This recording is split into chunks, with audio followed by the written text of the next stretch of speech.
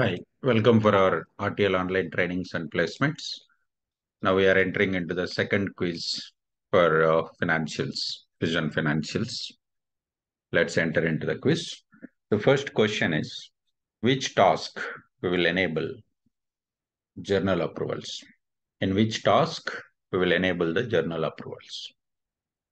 So we know that approval management is very important, and in financials, supply chain management, human capital management, everywhere we will use the approvals.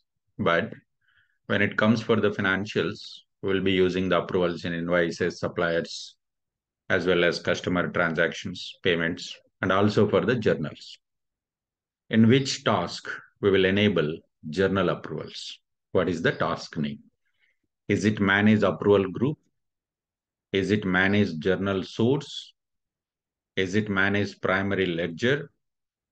Or specify ledger options? In which task we will go for enable? Manage approval group is something different to create the groups. This is to create the sources only, and this is to create the ledger. In specify ledger options, we are going to choose the ledger name. There we are going to enable the checkbox saying that journal approvals are required. So there is a checkbox in this task, specify ledger options. When we choose this task, system will ask you to select the primary ledger, select the ledger name. There we can provide the approval option for the journals, and other options we have setups like intercompany transactions and other document sequence number enabling this all. So this is the right answer. Now the second question, can we enter the journals if the period status is future status? We know that when we are defining the ledger, we'll define the calendar. Calendar will have group of periods. And these periods are open status, closed status, permanently closed, future enterable status, or future status. For example, your period is future status. In that time, system will allow you to create the journals or not.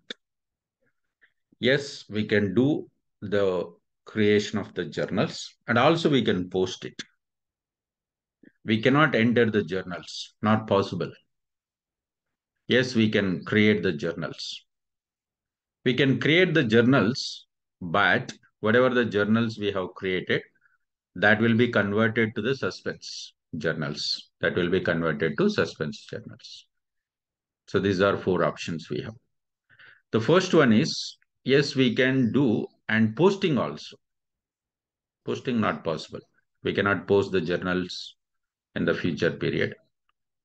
We cannot enter the journals. It's not like we can enter the journals. Third option is correct. We can enter the journals. There won't be any problem. It will not go into the suspense account. Because suspense account, if the debit amount is not equal to the credit, if entered debit is not equal to the entered credit, that time that particular journal goes to suspense journals. Okay, so now we can say that yes, we can create the journals, but we'll not be able to post it. Only we can do posting if the period is in open status. That's the correct answer. Let's enter it into third question. Which one is not the value sets? In the below four options, which one is not the value set type? When we are working with the Fusion ERP, value sets, flex fields, lookups.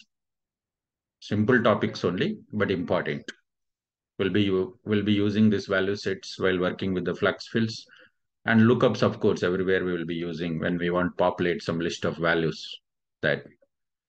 So we have total 6 different types of value sets here mentioned. So one of the value is not actually the value set. Is it ADF controller, or is it table, or is it view object, or is it independent? Which one? So ADF controller is not the value set, because we have table value set to get the values from database table. We have view object. In ADF itself, it's a view is there, view object. View object means internally it's a SQL query, which we will be using to get the data from database. It's almost like a table value set. And independent is to provide the static values as list. So ADF control is not the type of value set. It's the correct answer. Now we are entering into the fourth question. Below, which one is not the role?